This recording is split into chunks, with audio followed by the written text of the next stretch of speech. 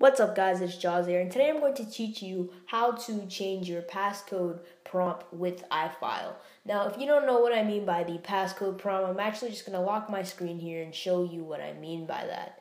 Now, going to the passcode section, as you can see, it does not say insert passcode or whatever it would normally say. It says welcome back JAWS, and I'm going to teach you how to change that. And you can also change the cancel, emergency, and a couple of other options there that you can look at for yourself, but I'm going to teach you how to change these prompts here. So you will need iFile for this, and it's very, very simple, I promise. Just be sure to pay attention to what you're doing, because anything you do wrong will probably wind up messing up your phone or stuff like that. So jumping into iFile here, you're going to want to start at slash. So I'm already halfway into this, but let's go to slash. So we're back at slash, system, library. Then we're going to jump into private frameworks. So let's just jump down here, private frameworks. Then we're going to go to Springboard UI services. Now, you want to be careful with these files because there are multiple Springboard ones here. So you're actually going to have to read and be sure you're clicking on the right one. So Springboard UI services .framework would be the dotted out one right here.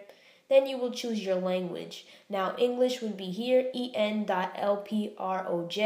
Click on that, and as you can see, we're in the Springboard UI services .strings.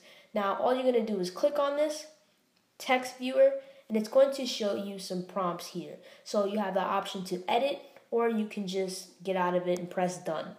So to edit, you'll just click on something here. Now, as you can see, passcode entry prompt retry, you obviously can see that I have changed those. So I changed my passcode entry prompt to welcome back JAWS.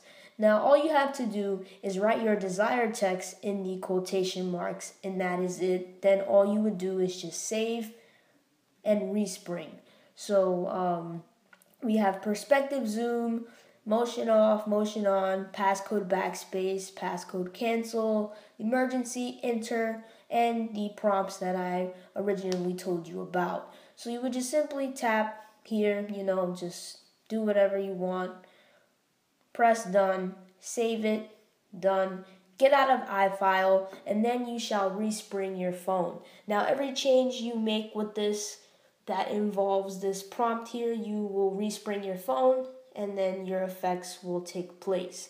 Now, it's a really cool thing, really easy, and it's something a lot of people actually don't know. I actually had to go snooping around for this one here because I saw it all over the Reddit forums, and I'm like, wow, how do you do that? There's no tweak for it because it's really deep in the UI there, so I'm not really sure if anyone can make a tweak for it. So this is how to do that, and be careful and enjoy your new passcode prompt. As always, hit that like button and subscribe for more daily content.